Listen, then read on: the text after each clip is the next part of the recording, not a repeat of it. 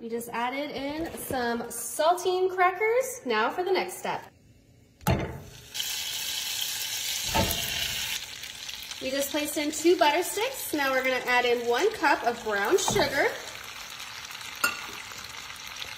And we will just give this all a nice good mix until we make a really delicious caramel for our saltine crackers. All right, that looks perfect. Now let's get back to our saltine crackers. All right, now let's pour over our glaze onto the saltine crackers. Ooh, it's looking so good. Now I know you guys have probably seen this done before, but we're gonna make it a little extra special for the holiday that's coming up. It's gonna be so beautiful, so festive fun. You guys will love it. So let's get all of that on there. Beautiful. All right, we are almost done with this, but first, let's go ahead and pop this into the oven, 350 degrees for about 7 minutes. Okay, I just pulled these out of the oven. Now it is time to jazz it up. Now I know you guys have probably seen this done for Christmas, but we're gonna do it for Valentine's.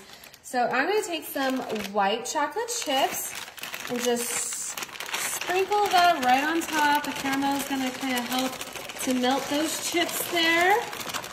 So pretty. I'm gonna use this whole bag. All right, perfect. And now we're gonna add in some pink candy melts that I've already melted. I'm gonna use my spoon to just kind of give it a nice little look here. Just drizzling that on. And then the white chocolate will melt since the caramel is still super hot. You can also smear it if you want, but I just want to give it like a different kind of texture here, make it extra yummy. Ooh, this is looking so cute. It sure is. Look at that. Oh, it smells so good. I love white chocolate, you guys. I am not a regular chocolate person, and I think that's kind of rare to even find someone that's into white chocolate. But I think it's so good. So call me crazy, but all right, I'm gonna use this entire container. It's looking pretty, you guys. All right, just one more little splatter here. Yeah. Okay, so now before I add the final step, I'm just gonna take a spatula just to kind of gently go across. There we go. Ooh, it's looking so good. Oh my goodness. I love the colors. So pretty. Oh, perfect for Valentine's Day. Guys, if you're watching this, definitely make this for your woman. But this is even great as like a snack. Your Galentine's Day, if anyone does that. Oh, so gorgeous.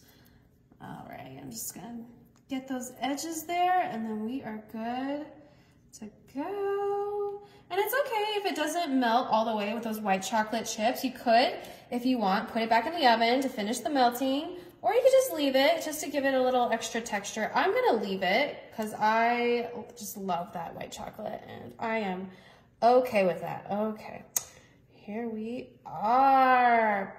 Great. Now, this part's optional, but I've got some sprinkles I'm going to add.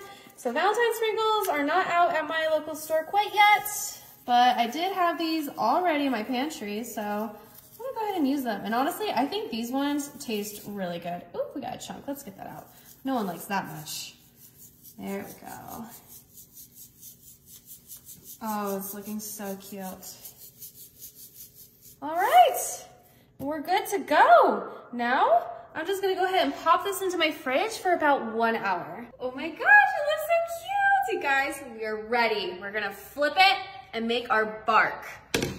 Oh, and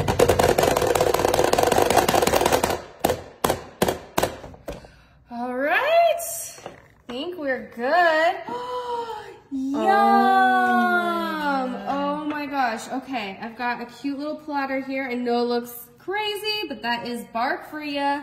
And we'll just get the best pieces onto our platter. Oh my goodness. These look so good. And I love how thick it is. Oh, it smells so good. Just break that apart, get whatever size pieces you want. Yum. You could even wrap these up into some little baggies and give it as gifts for people. That would be super cute. And you know how kids are always giving little Valentines at school. I'm not sure if they still do that. They did it when I was going to school, but that would be a great idea to send your kid with these. All right. Oh my gosh. Yummy. Okay. And there we have it. Just the most cute bark. Oh, wow. Okay. I normally don't eat chocolate, but I'm going to try it just a bite because it just looks so good. That was way too good. So good. Try it.